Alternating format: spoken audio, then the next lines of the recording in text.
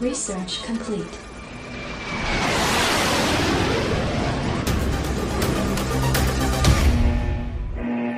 Let's go!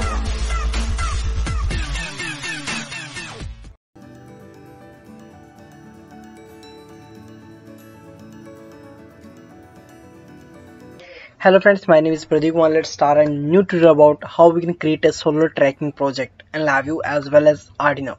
Okay, now let's start. First we need some component, and that is, first you need Arduino UNO. Second, DC gear motor. This is 60 RPM. Okay, and it's work on 5 volt to 12 volt. Next one is breadboard. The next is motor driver. This one is L298N. Okay, and you see the terminal motor A, out 1, out 2. If you're using two motor, then you need to connect motor 1 to this two terminals and 2 is to this terminals. But in this project we are using one motor only, that's why we are using motor A part, this one. Okay, and this one is jumper. If you have a large voltage battery more than 12 volt, then you need to remove this jumper, but right now I'm using 12 volt battery, that's why not need to remove the jumper. Okay, the center is GND, and this one is 5 volt of Arduino UNO. You need to connect 5 volt from Arduino UNO. And this is the pins. Enable A, this one is PWM pin. If you want to control the motor speed, then you need to remove this jumper. Okay, in this project we are remove this jumper and using this enable one for control the motor speed. Okay, and you see enable A, this one is for this motor A, and enable B for this motor 2. Okay, and input 1, input 2, input 1 and 2 for motor A, and input 3 and 4 for motor B. Okay, and this one is LDR module. Okay, LDR module two types. If you are using analog system, then you need to buy with analog pin also, but right I'm using digital only, digital, VCC and ground. Okay, and last one you need to battery, 12 volt battery, DC. Okay, now let's come on the circuit diagram. Okay, first let's see the component. Okay, this one is Arduino UNO, motor driver and 12 volt battery.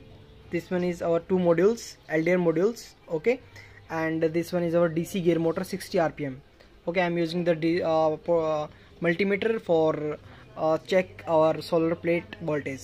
Okay, this one is solar plate and not connect with the Arduino, directly two terminals connect to our multimeter for checking the voltage.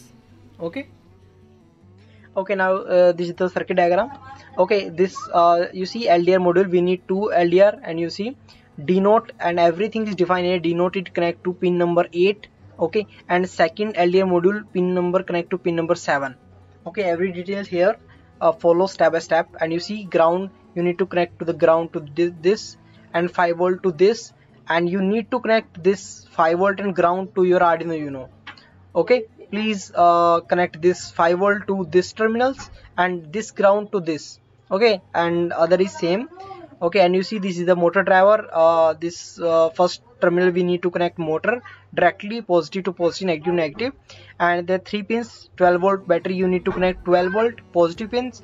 Second center one is your GND, we need to connect negative, you see, and this terminal go to our Arduino UNO also.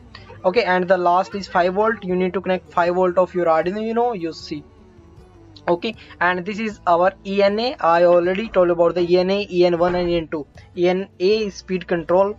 Okay, EN1 and EN2 for motor direction. Okay, like see everything is connected step by step, pin number 2, 3. Okay, and please remember LDR 1 and 2, I forget to connect 5 volt and ground to Arduino UNO. Please connect 5 volt this terminal to this and GND to GND. Okay, that's all. Okay, now let's come on the programming part. Okay, first let's come on the Arduino UNO. Okay, now you see first I'm declared the variable int LDR1. Okay, I have two LDR, you can choose any LDR 1 and 2. Okay, LDR1 I'm connect pin number 7, you see this is our LDR, and LDR2 I'm connect pin number 8. Okay, and when you go to circuit diagram and you see first I'm connect to the pin number 7, this one is pin number 7, and second one denote pin number 8. Okay, follow circuit diagram step by step. Next one is IN1. What is IN1? Okay, and when you go to the your this module L298 motor driver, and you see they have a input 1 and input 2, that's why IN1 is input 1, IN2 input 2. Input 1 connect to the pin number 2 and input 2 connect to the pin number 4. You see, input 1 and input 2. Okay, you need to use these two terminals. Next one is ENA, that is enable. You see, enable A, because we are using motor 1, that's why I'm using enable A. And enable A, you need to connect pin number 9. Okay, follow circuit diagram step by step, everything define the details. You see, this one is our enable ENA, and this one is connect to pin number 9. You see. Okay, now let's created these two variables. Okay, int speed 1 for define the speed of our DC motor, help of ENA. Okay, and you can change if you are using like 0, then your motor is not rotate. If you are using 190, that is normal speed. Okay, and if you need to maximum, then you need to enter 255 like this. Okay, this one is a simple variable LabVIEW 0. Now let's come on the void setup for first time declared.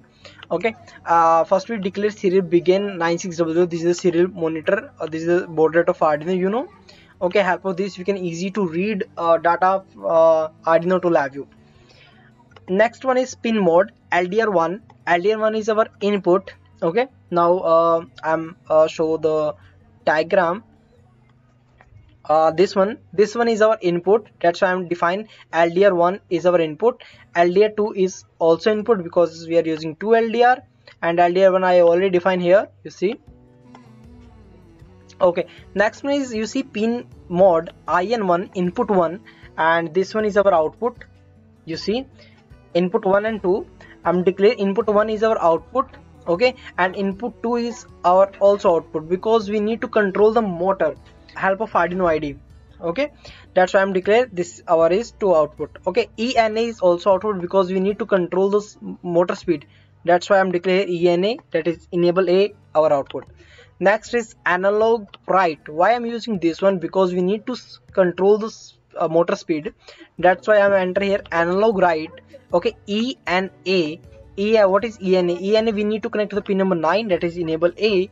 Okay, and this speed one is defined 190, means 9 pin PWM pin go to 190 value, that is give to the your DC motor to control the speed. Okay, you need to define a once, not need to use in void loop. Okay, now let's come on the void loop for continuity operation.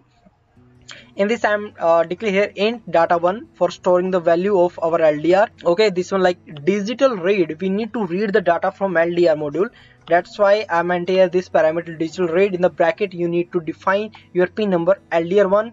You see, I already connect pin number 7, that's why I'm define LDR1 here. Okay, same for LDR2. Next, if okay, I'm create a condition if data1 means this one LDR1, if data1 equal low. Okay, if data1 equal low means when a light fall in our LDR, that time it's activate, then this condition is execute. Okay, this one. Okay, let's remove this one, not need to use this. Okay, now you see I'm going to define the digital write. Input 1 is your low and input 2 is your high. Means if you define input 1 is low and input 2 is high, that time your motor rotate in clockwise direction. Okay, you need to turn on only one, like if you need to rotate your motor clockwise direction, then you need to give the command input 1 is low and input 2 is high. High means it's deactivate and it's activate. Okay, this one is your motor rotate clockwise direction. And next one is I'm define here LabVIEW. You see in the starting I'm declare the variable that is LabVIEW. Okay, I'm using LabVIEW equal to LabVIEW -5. Okay, I'm store the value. Why? Because we need to define or we need to display in our LabVIEW. Like let's show you this one. Okay, we need to define this pin rotate as our module rotate in which direction, left or right. Then this needle pin is defined here in LabVIEW. That's why I'm using this to store the value. Next is serial.println. We need to show the value of our LabVIEW. Okay, the value stored in LabVIEW, and this value show in our LabVIEW. Next is data2. This one is our data2 is our LDR2. You see, I already defined here LDR2, and this value stored in data2. Okay, now you see the comparison. This one is LDR1. In the LDR1, input 1 is low, but in LDR2 input 1 is high, because we need to rotate. This is anti-clockwise direction. Okay, when LDR1 is activated, that time your motor rotates clockwise direction, help of this input 1 and input 2. When LDR2 is activated, that time your motor rotates anti-clockwise direction. You see input 1 is right now high and input 2 is low. Okay, and these two function is same, live equal to LabVIEW, and right now it's give +5, store the +5 value, and in this condition -5. Okay, next, okay, this one, if data 1 equal low, and I'm using the AND condition, if data 1 equal low and data 2 equal low, that time your motor is stopped. You see right now int 1 and int 2 high means deactivate both pins and your motor is stopped. And I'm using the else. If this three condition is not fulfilled, then this condition is execute. Else, same, digital write input 1 high, input 2 also high, and this one is serial print. That time your motor is stop condition. Okay, this one, and you need to verify this program. Okay, and connect your Arduino Uno. Okay, now let's check, and you see I have solar plate directly connected to our multimeter, and it's give 2 voltage. Okay, and help of this torch light, let's see what's output, and you see it's working perfectly. You see,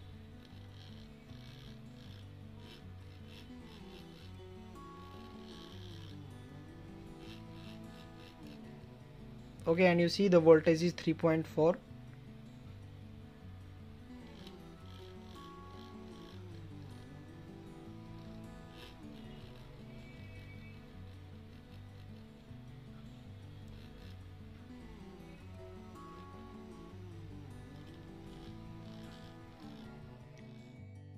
Okay, now let's come on the LabVIEW. Okay, and save this project, upload to your Arduino Uno. Okay, and let's close this one, close this, open your LabVIEW.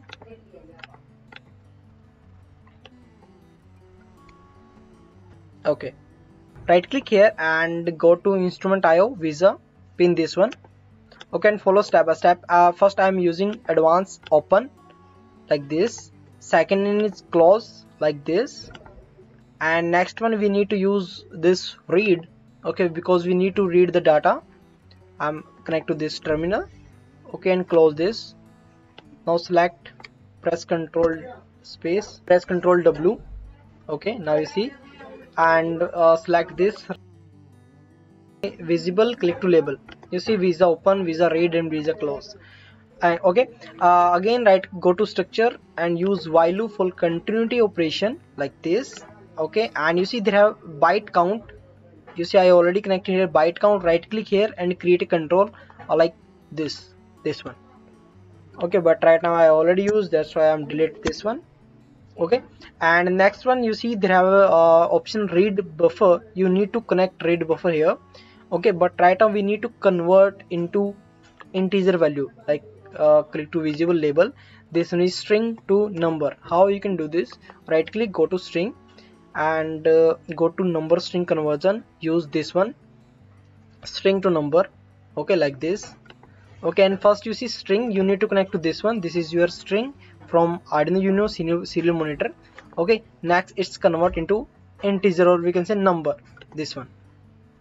Let's delete this one. Okay, everything is done. I delete this diagram. First click to refresh and select COM. Let's select COM3, and you need to enter byte count. Let's I'm enter 30 and click to run. Now you see right now the needle is in center.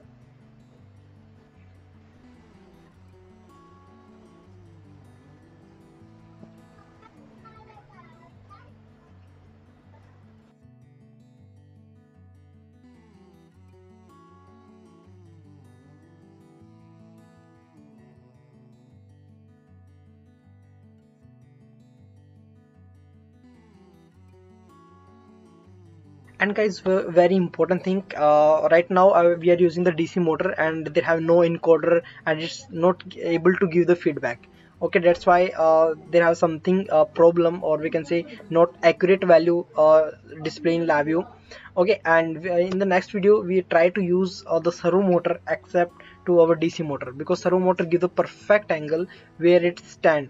Try to use the servo motor in solar tracking project, and its servo motor give the feedback. We are take the feedback of in our LabVIEW and so the perfect angle where is our servo motor.